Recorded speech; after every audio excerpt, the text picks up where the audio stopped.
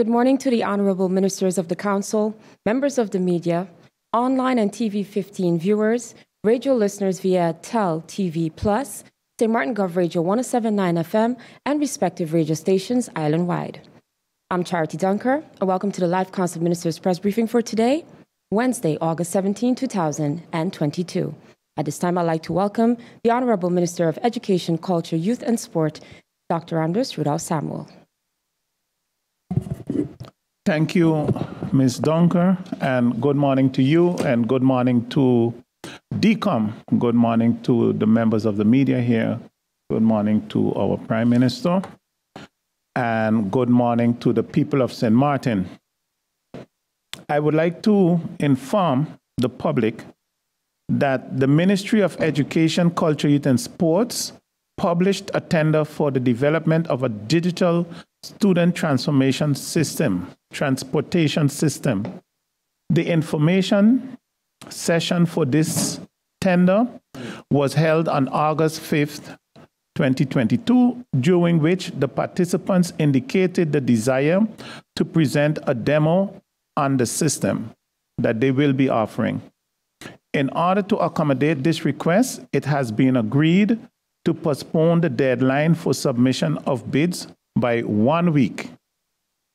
Therefore, the ultimate deadline for submission of bids for the student transportation management system has been extended to Friday, August 26, 2022. Prospective service providers who have an interest in participating in the bid are asked to contact Eva Smith Verbruggen at eva.smith-verbruggen@stmartingov.org. And the telephone number you can call is 545694. I would also like to inform the public that I will be having a meeting with the Catholic School Board regarding the alleged harassment at the St. Dominic High School.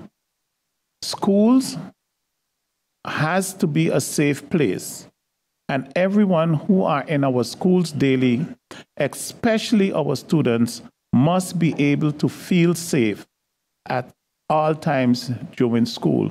So I have called to regulate a meeting, and this meeting will take place. Follow up to the meeting, and what has been discussed will be brought to the public also. The third point I want to talk about this morning has to do with the topic of vacation pay.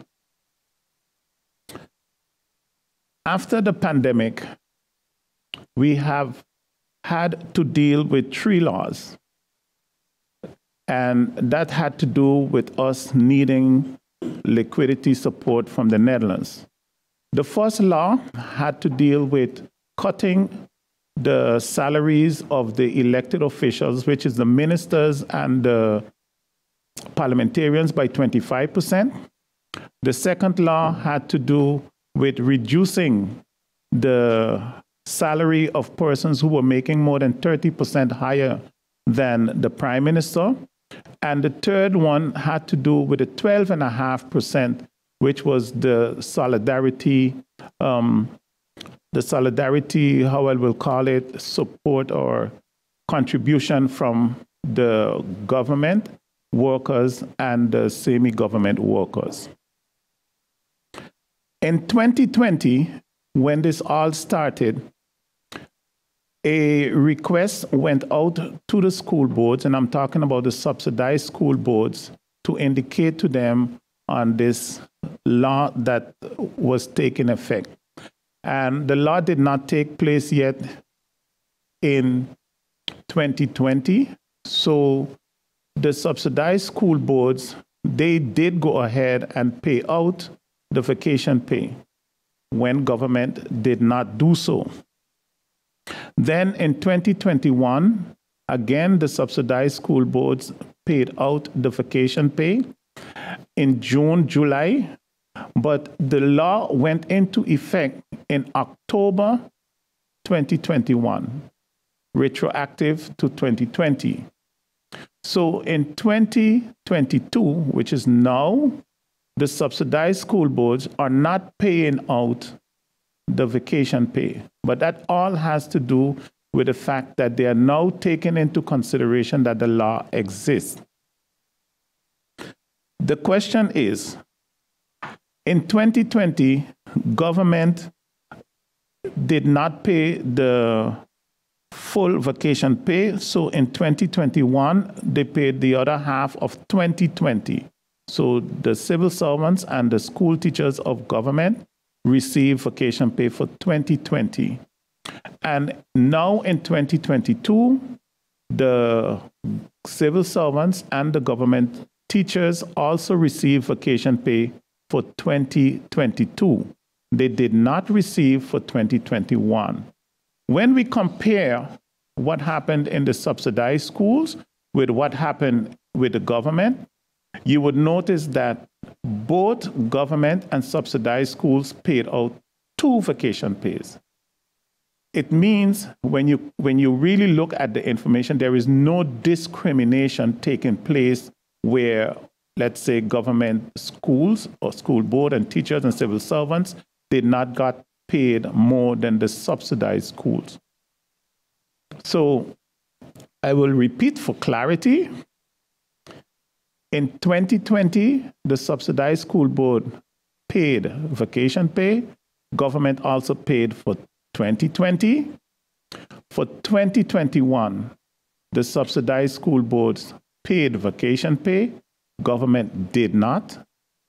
In 2022, government paid vacation pay and the subsidized school board did not. So both, if you look at 3 times, both groups receive vacation pay 2 times. The question at this moment is, does government have to give money to the subsidized school boards to pay out vacation pay? No. Government does not have to give money specially to the subsidized school boards to pay out vacation pay. And in 2020, when the subsidized school boards paid the vacation pay, they received their full subsidy. In 2021, they also received their full vacation pay. And in 2022, they are also their full subsidy.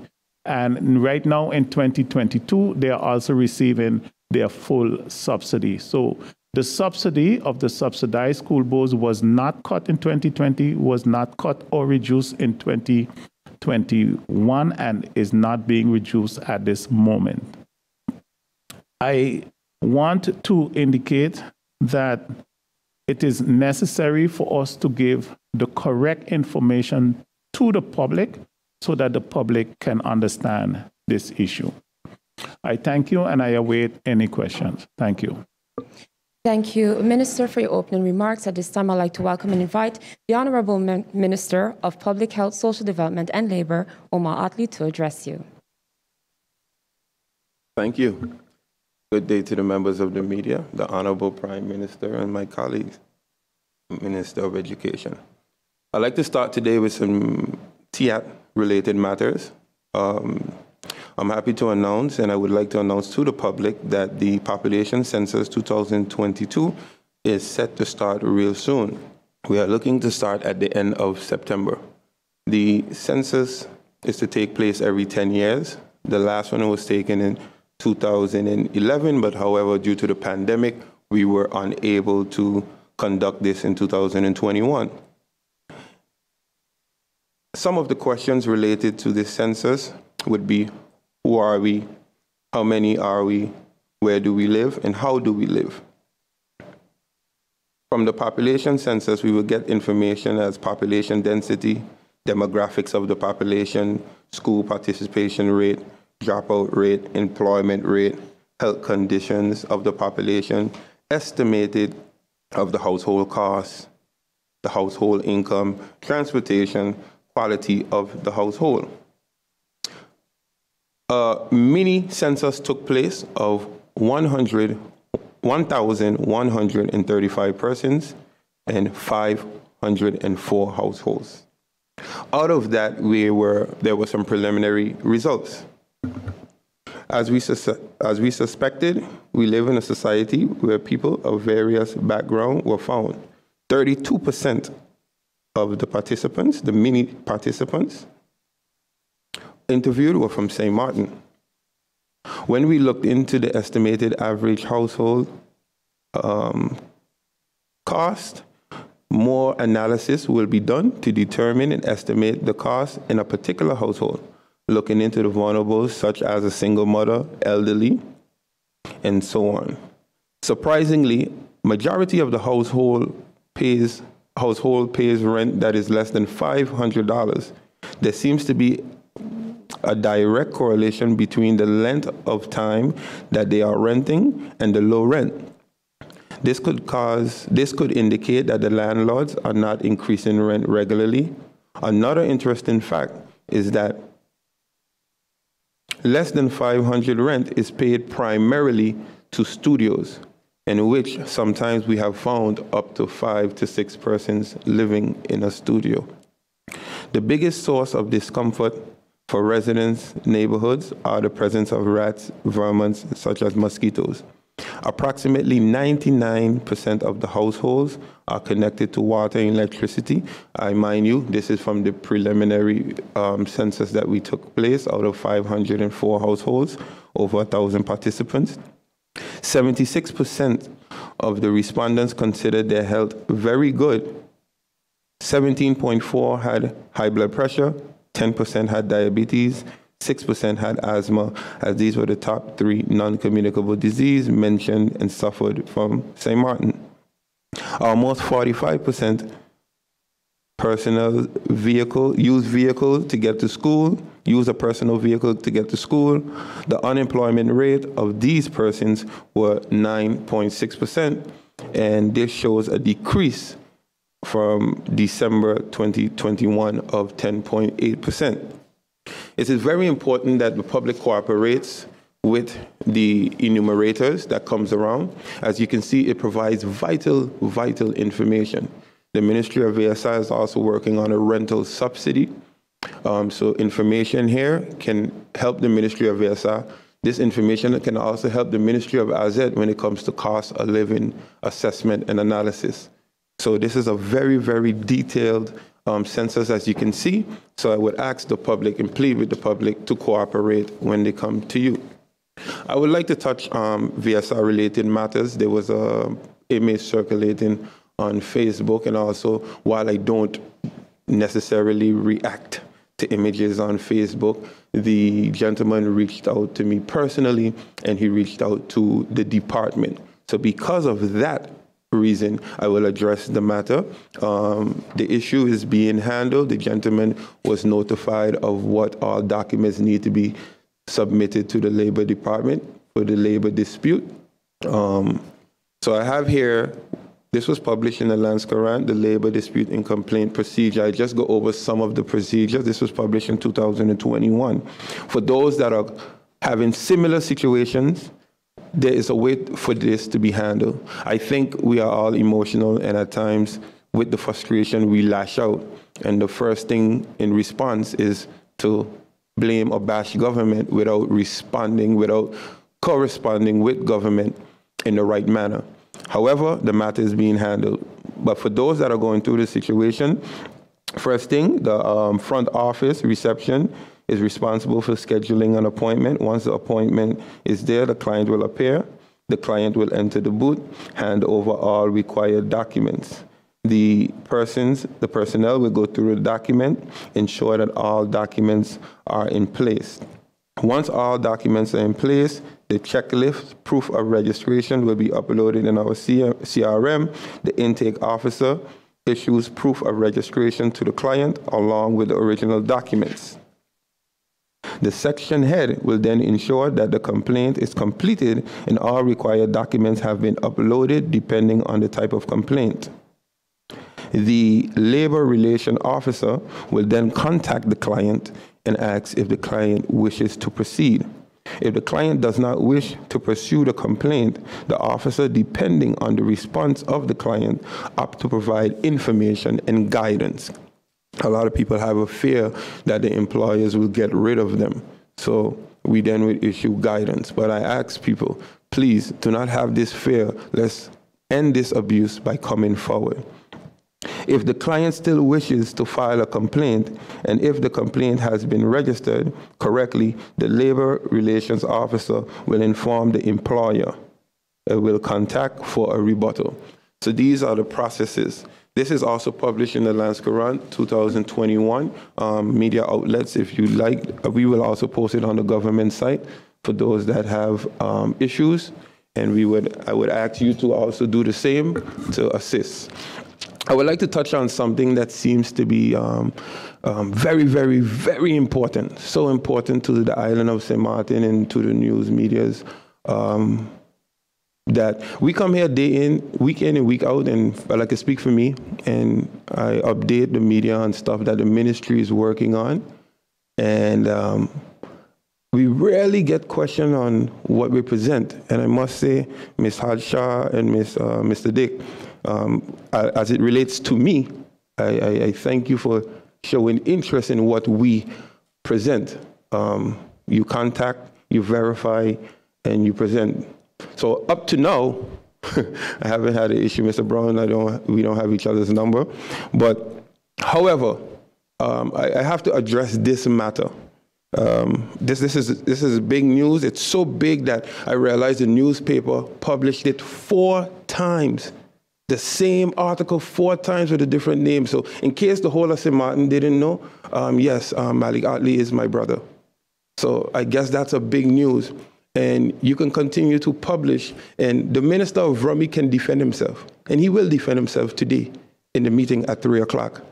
He will defend himself. But I realized from the meeting in Parliament that it's not about the ombudsman no more. It's not about the processes. It's not about bringing legislation to better the processes. See, when I was a member of Parliament, I brought a motion for us to have a procurement policy that would help the people of St. Martin, but we're not doing that. And I realized we moved away from everything, and the only thing I heard was Aviana.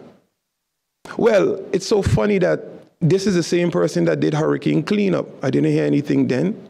This is the same person that the same Rummy contacted to clean sarcasm. I didn't hear anything then. This is the same person that worked for NRPB and the World Bank that was contracted to do 9 houses, but ended up doing over 16 houses because their job was so good and they had to fix not only other works, but works of other contractors. I didn't hear anything then, but I remember I was not in politics then. So then it's not even them, it's about me. So we're playing political games. Okay, good. That's what we're doing. Go ahead.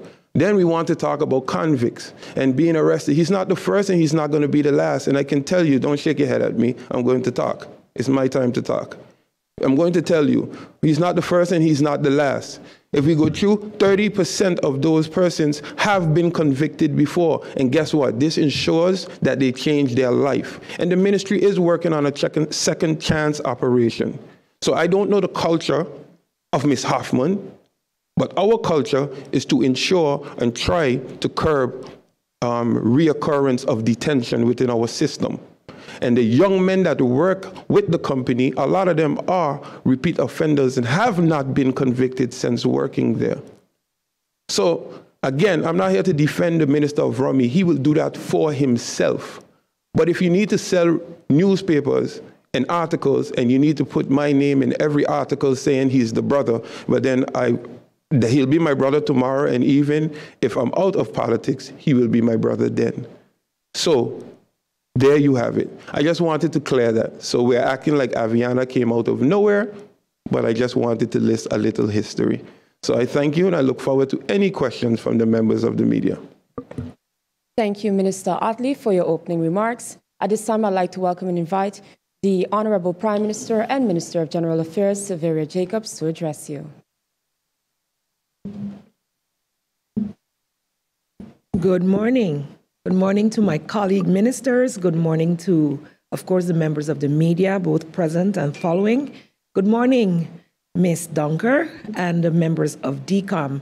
Thank you for your service to the general public of St. Martin. First of all, I'd like to start off with condolences to all families who over the past few weeks have laid their loved ones to rest. I know due to my absence that I missed a couple, but I would like to just with this statement ensure that the general public as well as these families know that our prayers as a government remain with you, as well as that of the people of St. Martin as you go through your challenges. Be faithful, be strong. This too shall pass. I'd also like to take this time to congratulate Lady Madam Ruby Butte, who was honored this past Sunday by the Coffee and Soda Biscuit Association at the Gardens in Bellevue. I must say it was indeed a wonderful manifestation of love and honor to an honorable lady. A very heartfelt tribute. The Minister of Education, Culture, Youth and Sport, myself, His Excellency the Governor were there in representation of the government, French dignitaries as well as the general population. And indeed, it was good to see that she was honored as a living legend and cultural icon for St. Martin. I'm humbled to have been able to also extend a few words of congratulations on behalf of the people of St. Martin, and I look forward to her life and works continuing to be a blessing to us all, and that we will continue as a country through initiatives such as these in the private sector or in the community, as well as via government, to honor our legends, both living and those who have passed on. I'd like to update that as shareholder, the Council of Ministers requested information based on what was the ongoing challenges faced at the NVGEBE. We have received over the past 2 weeks some information, quite a slew of information as a matter of fact, and the requisite extraordinary general shareholders meeting is scheduled to take place this Friday. So once that meeting has been held and we have been able to clear up some let's say some challenges or how they are being dealt with, we will then be able to, as GEBE and shareholder, give further information. The Minister of Education, Culture, Youth and Sport, Minister Samuel, already touched on the safety in schools and the upcoming meeting with the school board. But I would like to reiterate that as government, it is our responsibility to ensure the safety of our students, teachers, and staff within our schools, together with the school's management and boards. Any allegations, any whatsoever, of misconduct or any inappropriate behavior must be properly investigated. And I know the Minister of Justice isn't here, but she is also doing her due diligence within the justice chain to ensure that any and all allegations are properly followed up within the justice chain. I look forward to hearing from the Minister, of course, about the outcome of the meeting. With my years of experience in the education field, I must say, though, that I would like to caution the general public about the manner in which these allegations are being discussed publicly, especially with names being called, etc. Why? This is not meant to muzzle anyone. We live in a new age, yes, of social media, where everyone has a voice and everyone feels that with freedom of speech, we can say what we want. But I know in closed settings, when we have allegations of any type of misconduct in schools and you bring in the professionals, the social workers and the psychologists, there are people monitoring the reactions of the children, the minors, because we only know of what we know. There may be more who are not speaking. And so when this is being discussed the way it is being done publicly, who is actually monitoring those who may also be victims of these allegations, whether these or other allegations? Because hearing about other person's plight, and you've also experienced it at some point in your life, can bring up a lot of negative emotions and feelings by those children who may at this point even be adults. So I think it is much more far-reaching than many are aware. It is a very serious situation which has our attention, but I would just like to ask the people on St. Martin, there are minors involved. And I do not think that this continuing of bandying around allegations that thus far have not been finalized, there are no charges brought, etc., can also have a negative impact on the current and or potential other victims. They may now feel, I don't want my name out there. I'm not going to say anything. And what we are trying to do as a government is break the silence. Break the silence by following the processes to ensure that we can get to convictions. Because when we do these types of things and then you do not have enough proof to come to a conviction, it is then discouraging to the next victim to open their mouths. So with that being said, I want to, again, speak out to all parents and all children, students, teachers, all who are involved with youth who may not be able to speak up for themselves. Listen, report, and follow the trail of the report, but always with the interest to protect the privacy of that individual youth. It is very, very important. We live in a very small society and community, and if laws need to be, strengthened to even further protect them, then so that is our job as government and legislators to do so. But it cannot be that these children, with the interest to solve the problem for them, are further jeopardized by the manner in which it is being discussed publicly. So I look forward to getting the updates on how these complaints are being handled and that they are following the correct trajectory in the interest of safety and security for all our children. And as parents, I encourage you to do your due diligence to ensure the safety of your children as well. As a Ministry of General Affairs, we have been working diligently to provide a framework for the electoral reform. As such, as mentioned before, a survey was created whereby the people of St. Martin can access as well as provide input. So over 300 persons have already heeded the call. I encourage the general population to make use of this opportunity and also look forward to the coming public discussions that will be happening in various community halls where we have invited and will be inviting other stakeholders who have the information or who have opinions on the matter to share so that the general public can take decisions for themselves in terms of, here, where do we want to go, and have their input as well. So I look forward to that. We've also reached out to the Parliament of St. Martin and other stakeholders, so I expect this to be a very interesting topic of discussion within the community, not just for today, but for all future elections that would be happening. There was also a ingezondenstuk, as they would say, a letter to the editor or to me via the editor from a Mr. Banis in the newspapers yesterday.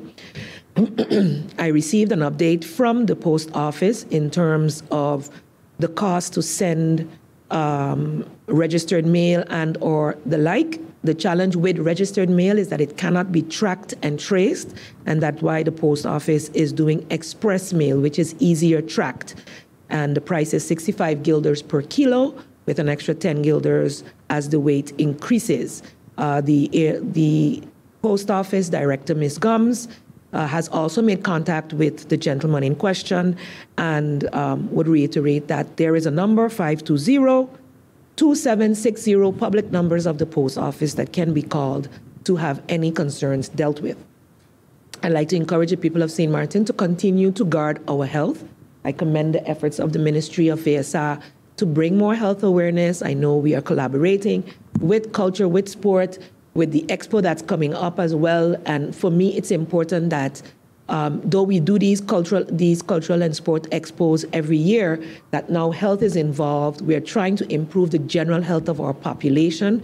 We've seen what COVID-19 has exposed, that people with underlying conditions are still having medical problems up to today. In fact, they didn't know they had these type of challenges. So guard our health, let's eat better, let's move more, and also our mental health as well.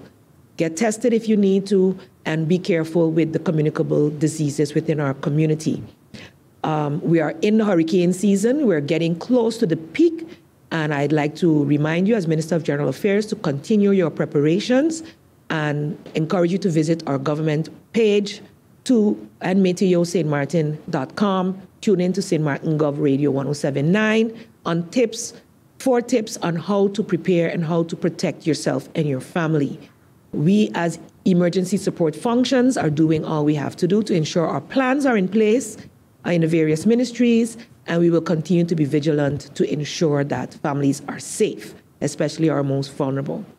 I look forward to any further questions, Ms. Dunker, from the media, and will offer any clarification as needed. Thank you.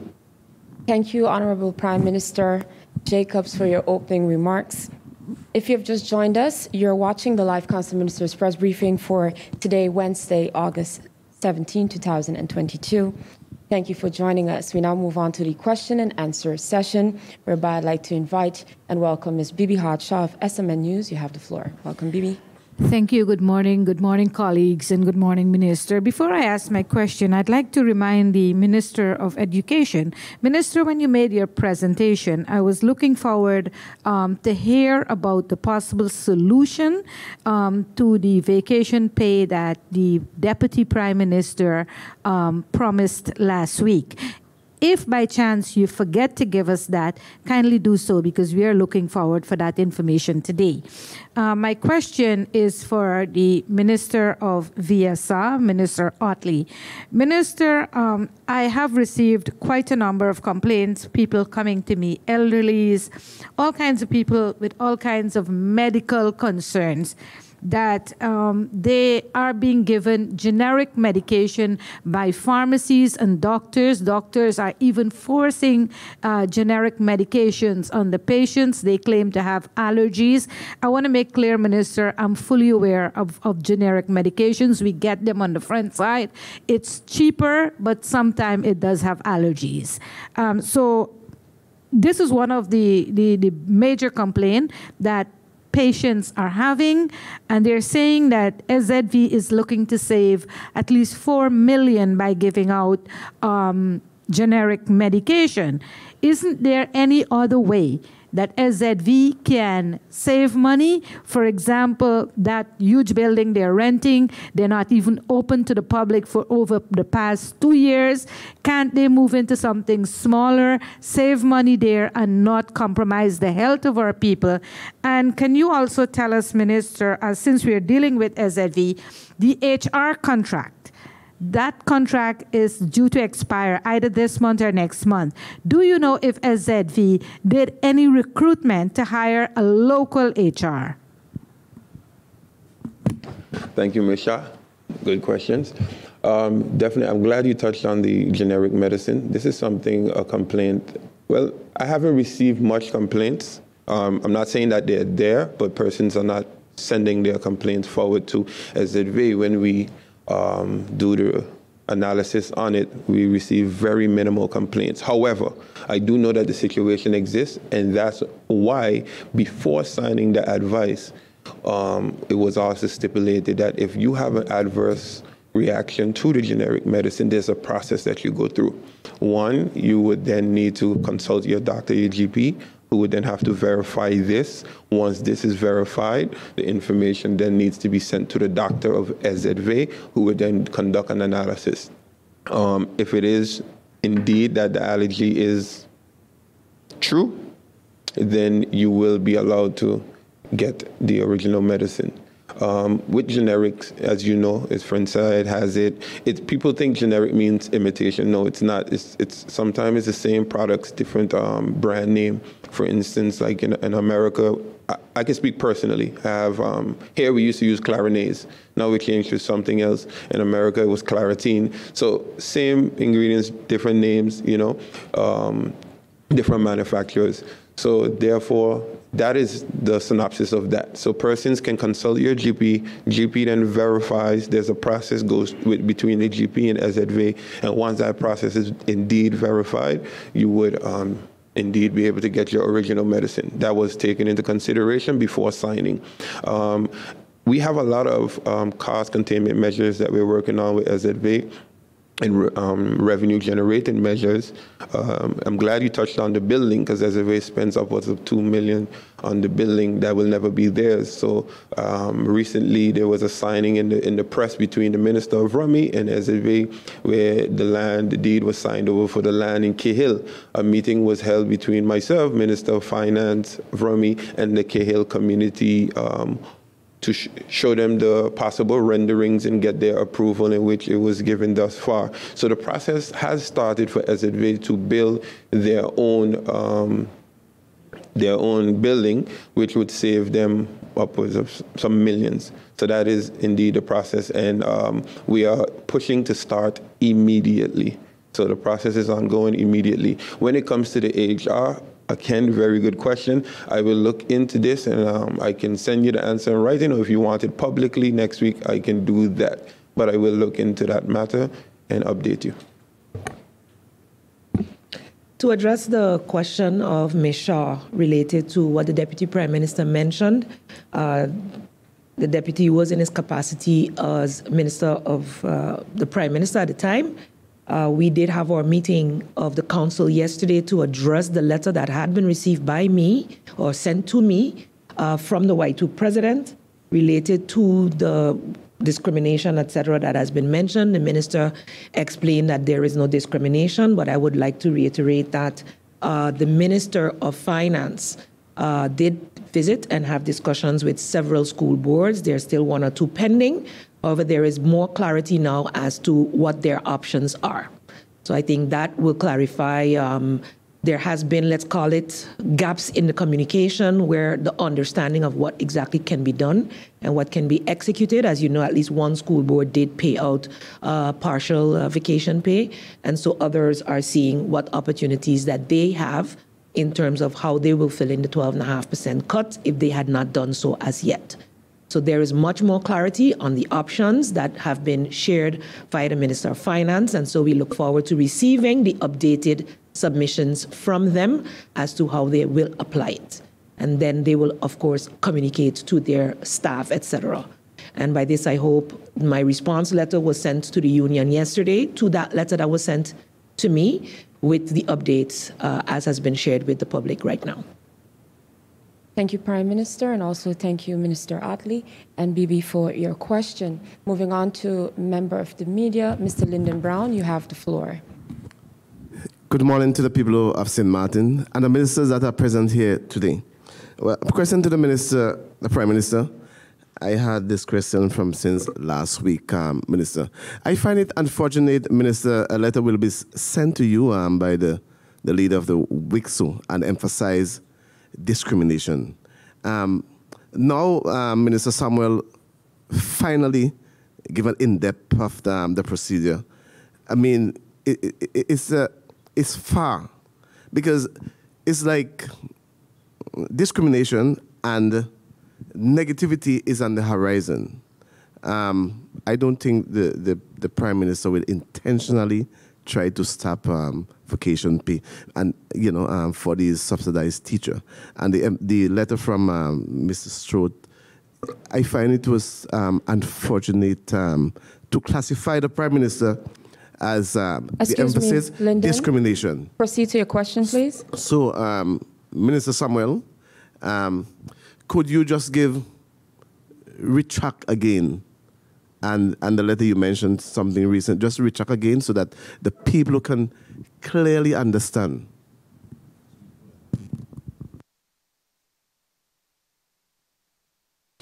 Initially, Mr. Brown started with me, so I don't know. I believe just before Mr. Brown asked a question, I clarified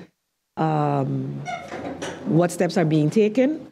There needs to be close and, let's call it, close communication between government, all subsidized entities moving forward, continued updates on all the measures that have been in place. We will continue to follow up on that because, of course, at the end of the day, when there is unclarity, there can be misinterpretations.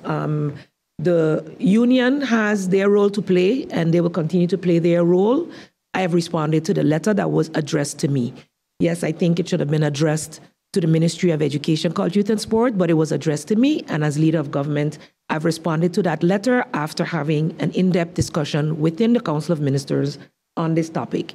Again, it stems from cost-cutting measures that were government approved in Parliament, went through the whole rigmarole with the Ombudsman review of the legislation and the Constitutional Court, and we are currently trying to lift it. So we are in that process. So we are totally in solidarity with understanding the situation.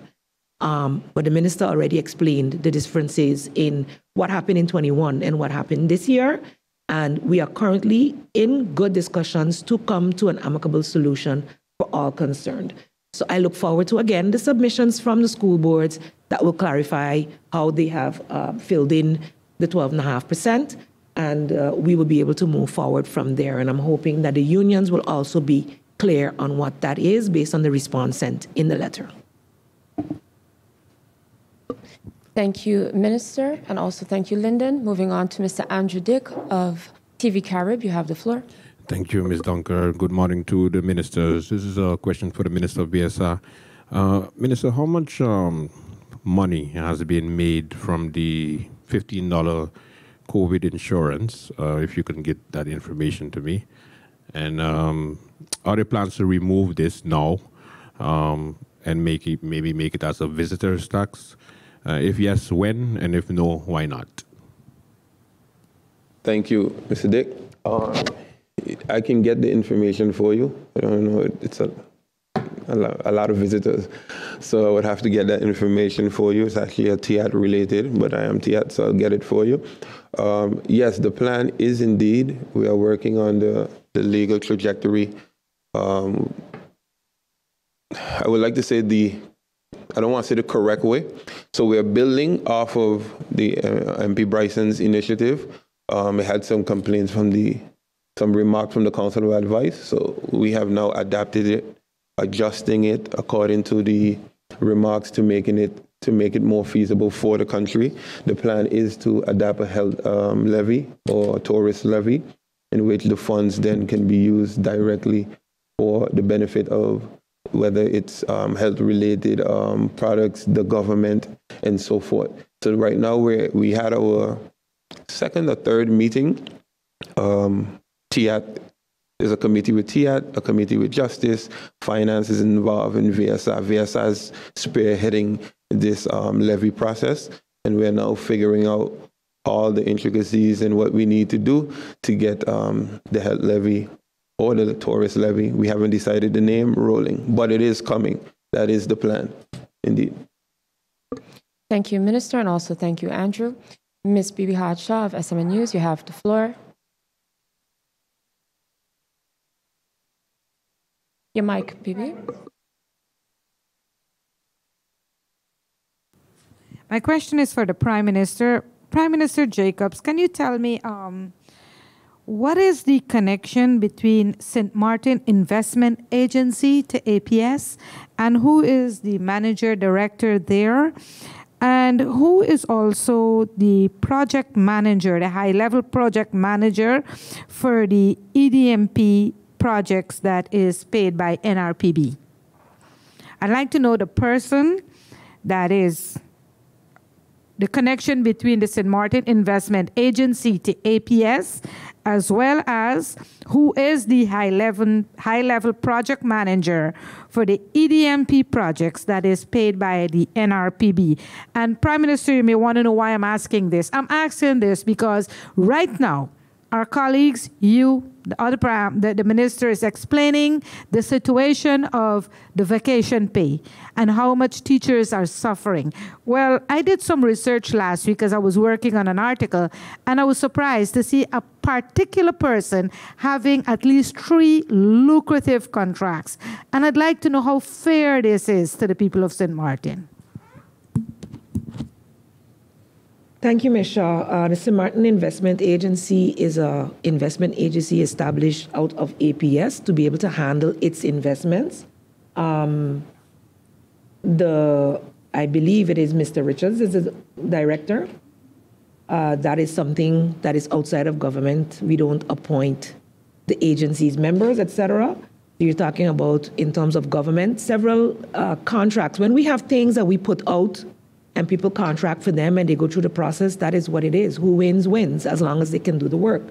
The emergency debris management project is being handled via the NRPB, and they use their procurement processes and they hire according to that. So if Mr. Richards has also been hired as the tracker of that project and can handle the work, whether it's lucrative or not, it is the contract that he won from 2 different agencies. So whether your research showed that and that is a fact, then that is a fact. It is for government and or the NRPB and or in this case the SMEA to determine whether the work is being executed according to the contract and hold him accountable as such.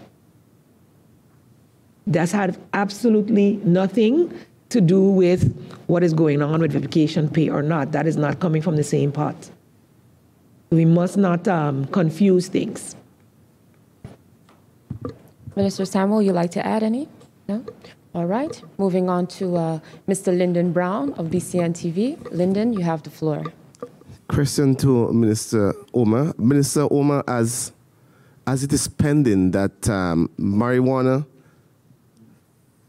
will be legalized maybe sometime soon, parents are concerned, seeing right now, as I speak, a lot of children are consuming the substance.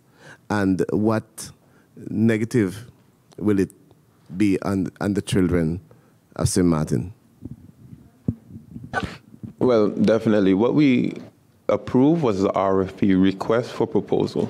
So with this request for proposal, a tender would go out in which a company would then assess our situation, have meeting with stakeholders, parents, churches, schools, and then assess the situation and determine the best way to introduce this new system to St. Martin. As we see now, there's not that it's a lot of people are saying that we're legalizing it as if we're going to legalize it tomorrow. No, we're going to do our due diligence, involve our stakeholders, and see how the process will take place. All right. Thank you, Minister Otley. Mr. Andrew Dick of TV Carib, you have the floor. Yes, thank you, Charity. My question is for the Minister of Education. How much has been accumulated from the 1 cent levied on gas for development of sports? Thank you, Mr. Andrew, for that question. Yesterday in the Council of Ministers, we have discussed the issue with the Minister of Finance, and he promised that he would get me that information before next week. So by next week, I will have that information for the public. So the intention is to continue to be transparent, and that will be done. Thank you. Thank you, Minister, and also thank you, Andrew. For our third and final round of questions, Ms. Bibi Hodge-Shaw of SMN News, you have the floor. Thank you, Charity. Minister Samuel, in your opening remarks, you spoke about having planning to have a meeting with the Catholic School Board now that an article surfaced and there's a talk show about this issue. But if I remember correctly, Minister, we asked about that several times here in the press briefing. My question to you, though, why wouldn't you as the minister try to get KPSM Juvenile, an independent body that to investigate the allegations that took place at the school that involves a principal whose contract was not renewed. And bear in mind that this principal, whose name is now in public domain, he was suspended since February. Why not recruit KPSM to the juvenile department to at least conduct a fair and balanced investigation? Why meet with them? Thank you, Bibi, for the question. Bibi, the idea is to get to the bottom of what is really happening in this situation. And I believe one of the first places to start would be at the school board that is responsible for the school that is being mentioned. It doesn't mean that other entities and other parties and other professionals will not be contacted. It is just to indicate where I am starting. So I will do my best to get to the bottom of this, and to also indicate that it is very important to me that these type of things do not happen, do not continue, and that even though in our community persons do not come forward and do not make reports, there should be a way that we should still be able to look into these matters. Thank you. Thank you, Minister, and also thank you, Bibi. Ms. Lyndon Brown of, one more, sorry. Question to the Minister. No, hold on, Lyndon, sorry, Minister. Sorry, I just wanted to add that I mentioned it briefly before. The Minister of Justice is having meetings within the justice chain also to follow up on steps to be taken in this regard.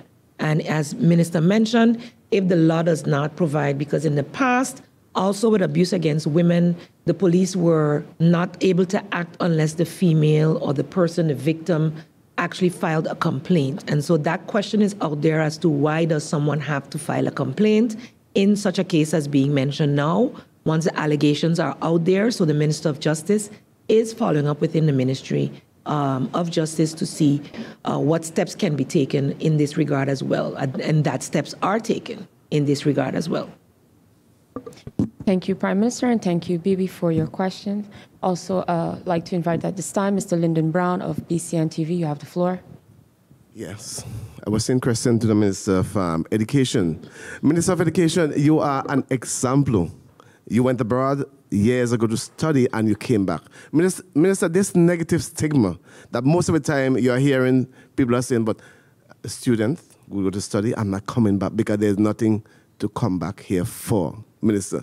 So that's why I mentioned you are example and you was there seeing the student leave the various countries to study. So again and again, I want you to expound, Minister, try to erase such a negativity that there's nothing here to come back for. Mr. Brown, thank you for your question. I believe that students that leave to go abroad, they understand the reason that we invest in them for them to go abroad and study. Now, when a student has completed their studies, there are a couple of things that can happen. Some students, as we realize, they stay abroad shortly after their studies in order to do what we will consider pick up more experience, and then they will come back later on. It is always done from our side to encourage students as much as possible when they have completed their study to come back home. And that will continue to happen, Mr. Brown. Home always have everything that you need. So we will continue to make sure that we stay in touch with them and let them know which jobs are available so that they can apply to these jobs and to be able to come back home. Thank you. Also, Minister Otley, you'd like to also add? Thank you.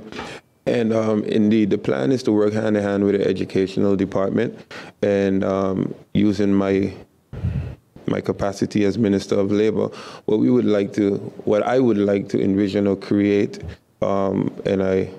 this would only be done with the support of the CoM interministerial intervention, and stuff like the census would help us do this, is create a level per degree.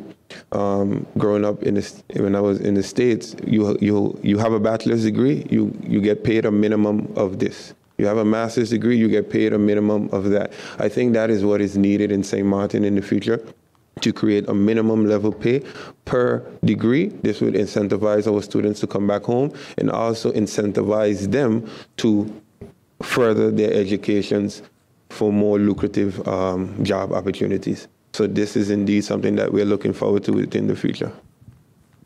Thank you, Minister, and also thank you, Lyndon. Mr. Andrew Dick, you have the floor for your final question. Thank you. Minister of VSR, considering the short-term contract, any update as far as dealing with that?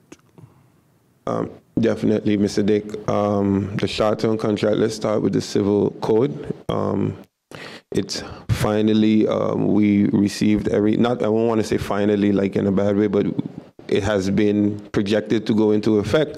From March, we had issues and there were delays. So finally, it's that it was delivered to my desk, it was signed, it'll be delivered to both Justice and the Prime Minister today to be sent to the Governor for the signing of the LB, and the updated civil code will then go into effect. The date that we're looking at is October 1st.